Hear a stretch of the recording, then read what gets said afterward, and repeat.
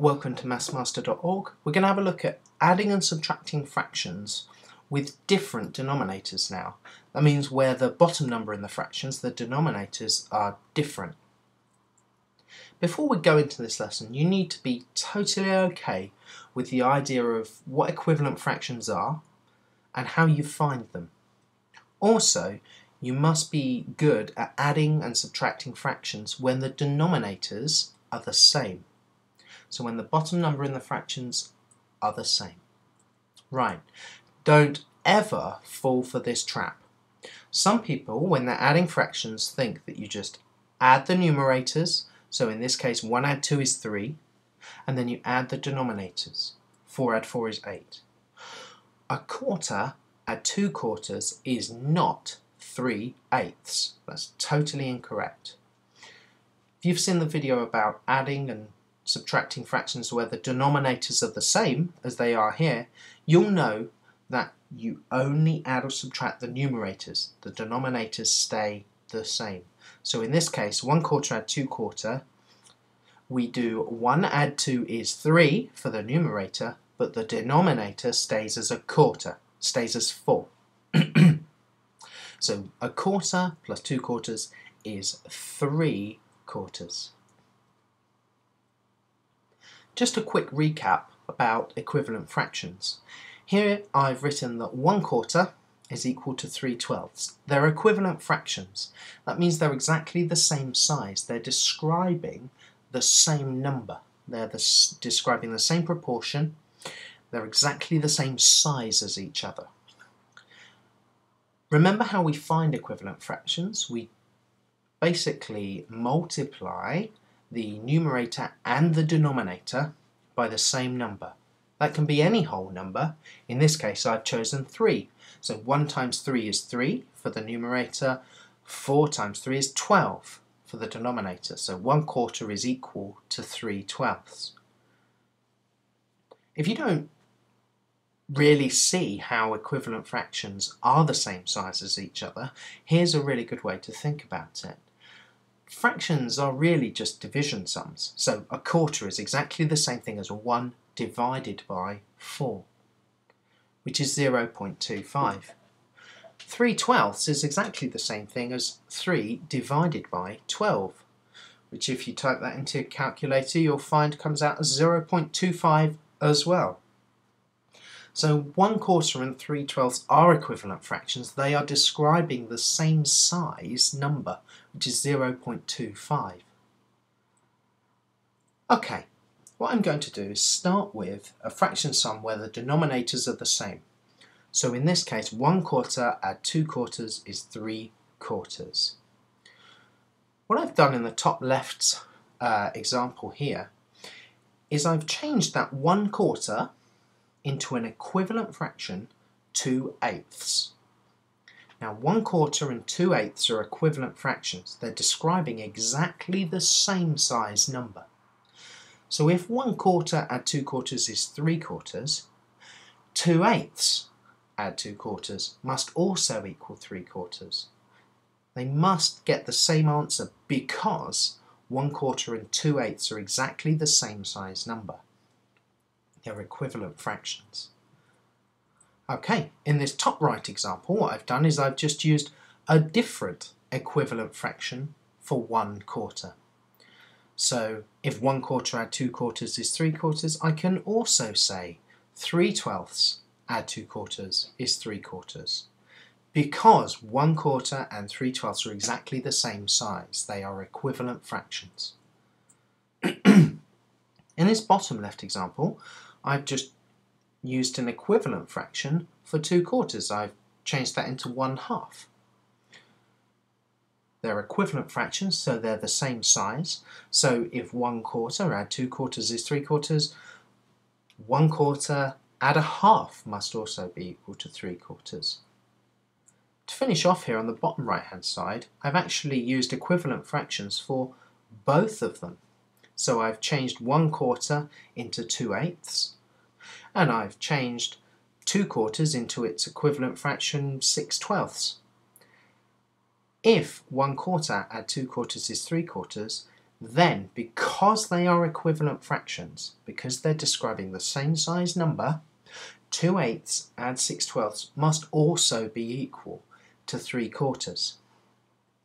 The idea that I'm trying to get across here is that the fact that you change the fractions, so long as they are equivalent fractions, it doesn't change the answer.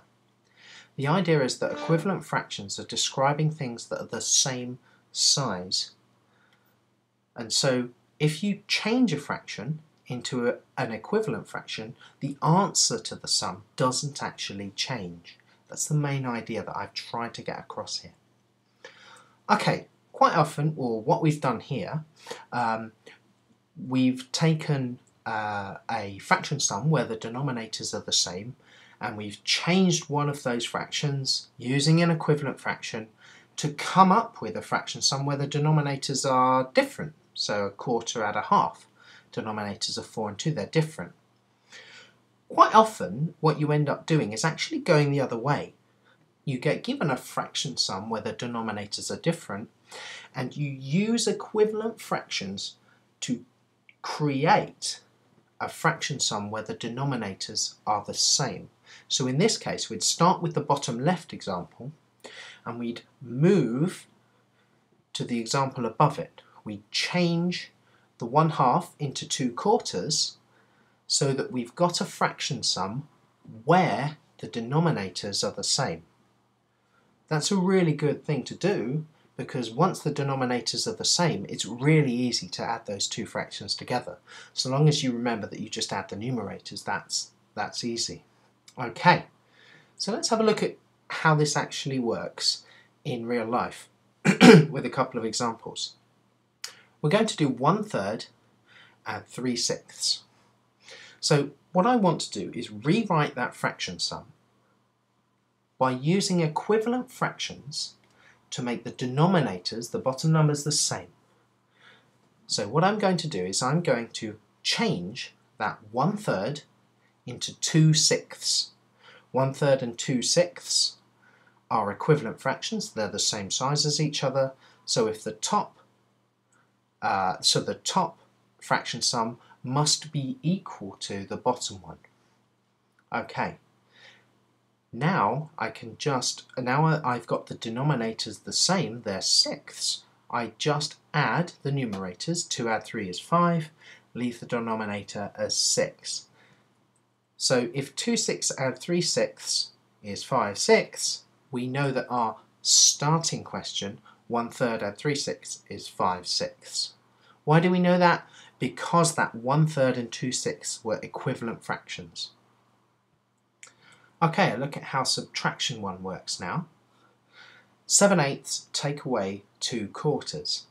What I've done here is I'm trying to work towards rewriting the fraction sum where the denominators are the same. So what I've done is I've found an equivalent fraction to 2/4, which is 4/8. And now that I've got that far, I've rewritten the fraction sum, and you can see that the denominators are now the same. I used an equivalent fraction to do that, to change 2/4 to 4/8, but now that the denominators are the same, it's really easy to do the sum. We just do subtract the numerators, so 7 take 4 is 3, and leave the denominator the same. That's 3/8. So 7/8 subtract 2/4 is 3/8. Sometimes it's not always easy to spot which equivalent fractions to use to make the denominators the same. It was easy in the last couple of examples because one denominator was a multiple of the other. But in this case, it's not particularly easy to see what I should change 2/3 into and what I should change 1/5 into to make the denominators the same. So I'm going to show you a nice little method that you can use that will help you out with this. So the first thing to do is to take both of those fractions and put them in a little star or a circle, as you can see here. The next step is for each of those equivalent fractions for each of those fractions to draw around it equivalent fractions to itself. So 2/3 I've written 4/6, 6/9, 8/12, 10/15, and 12/18. These are all equivalent fractions to 2/3. So I've written them around that fraction. On the right hand side you can see that I've written equivalent fractions to 1/5. So 1/5 is equal to 2/10, 3/15, 4/20, 5/25, and 6/30. Okay, so you take the two original fractions and then around them you write equivalent fractions to them.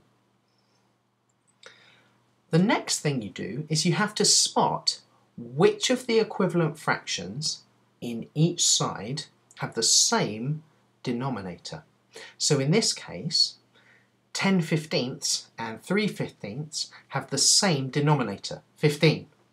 So you use these two equivalent fractions to rewrite your original sum.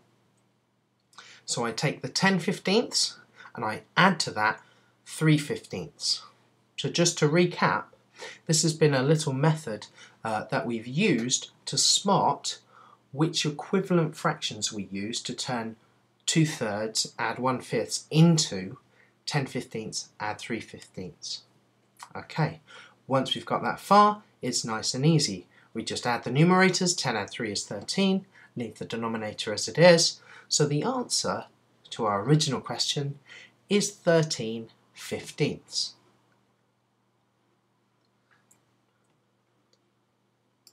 So just to conclude what we've learnt in this lesson, I'm going to do one more example where I explain the process one more time.